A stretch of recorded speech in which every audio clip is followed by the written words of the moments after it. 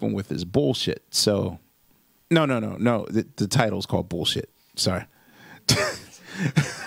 Just he called them bullshit. No. And so he, as I'm leaving the club, I'm hearing the vibration of the kick drum, and it was the most life-changing moment I ever had. Like, I had to get out of the car and run back in the club to make sure I didn't hear what I, like, did I hear that? I mean, just the way that, whereas this part is normal, it sounded like the kick drum was played by like a drunk 3-year-old. And I was like, are you allowed to do that? So it's like,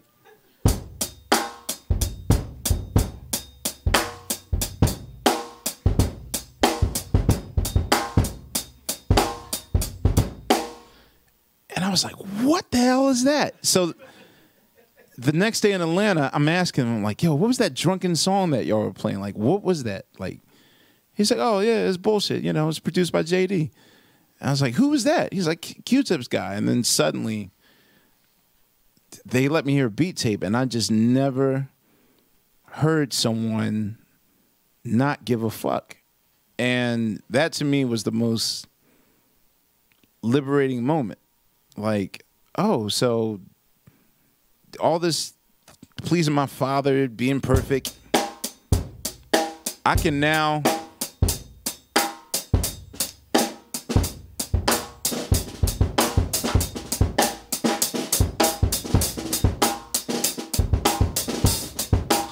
like, now I got to undo all the education and all the hours of preparation that I did. I got to undo that.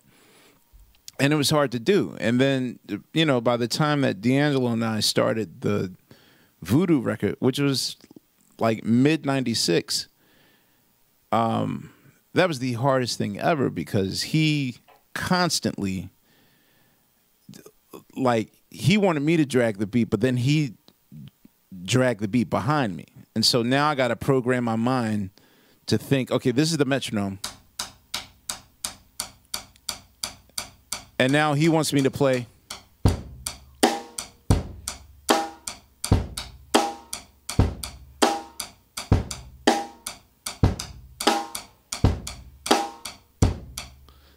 Which is, you know, I started having issues. Like, well, what if other drummers, like the musician community, is going to laugh at me? And he's like, nah, man, trust me. Like, use the Force.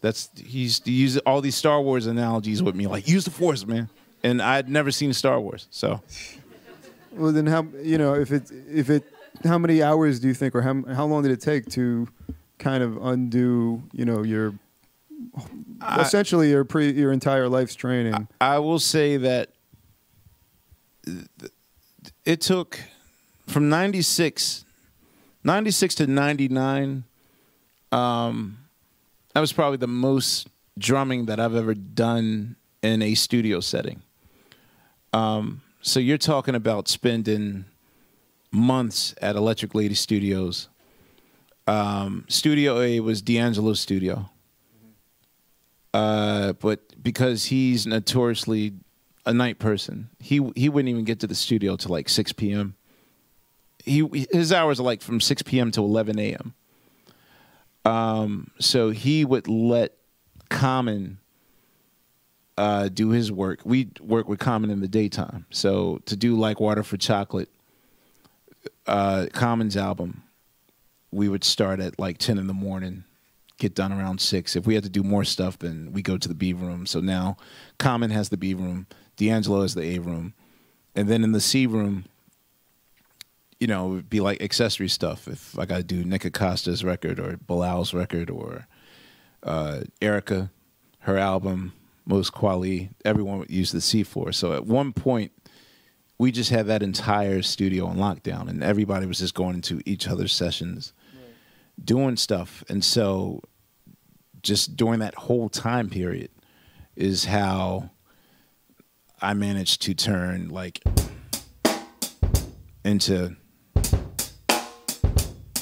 There was one song called the very first song we did for Voodoo was a song that didn't make the record. It was called Bitch.